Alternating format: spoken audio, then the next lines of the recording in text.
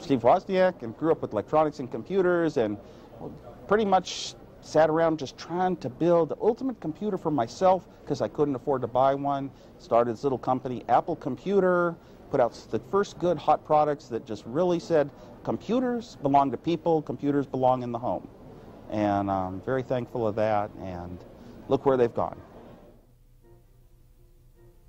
Gadgets, what type of gadget specifically is so very hard to predict, because we've got a few starting trends now, but they can just be interrupted next year, and all of a sudden everything will go in a different direction. And even when I worked inside of a company, I could predict what the next year was going to be like because we were building it. But if you ever tried to predict 2 years out, 2 years later you'd say, whoa, really the world's interested in much different things. Even what people are interested in spurs what technology and what gadgets get designed and invented. The safest prediction for a while yet, even in the next 20 years, is that things will still get smaller and cheaper that are electronic. And so we'll have larger hard disks that can carry many, many movies on a hard disk, no problem, in your pocket. Carry a little card around, it'll have lots of movies on, and every album of music that's ever been made, and very high quality. So quality and resolution will improve.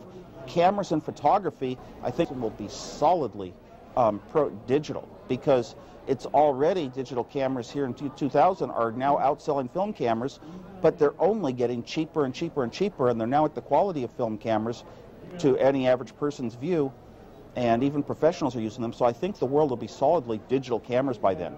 Click, click, click, somehow easily into computers up on your display screen, easy to keep your pictures where you want them, easy to print them out, high quality, distribute them to other people. I think we'll get out of the habit of keeping everything in print form. I think we'll finally achieve computers achieving that long time goal of actually reducing a lot of the printout and reducing paper. But it's hard to say, because I grew up with paper, I grew up with newspapers, I grew up with books, and I think they're easier to see and access and get to where you want to, but I'm used to doing it that way. If I'm used to a certain computer program, I don't want to even switch programs because I don't quite know that way. I'm not really a skilled expert at it.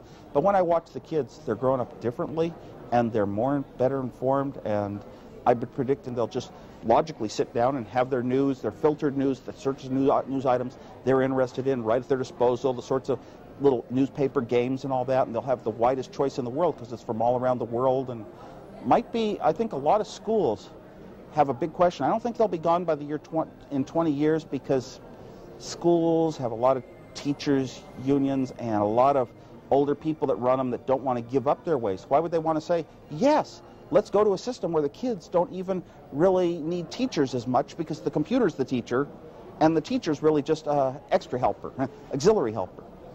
You know, then again, the teachers might find out that if they can have a class of 50 kids, because they only have to be an auxiliary, keep the computer running person, they might get more salary. So the money producing functions of government will still be lower for schools than they should be. I don't know. That's a mouthful.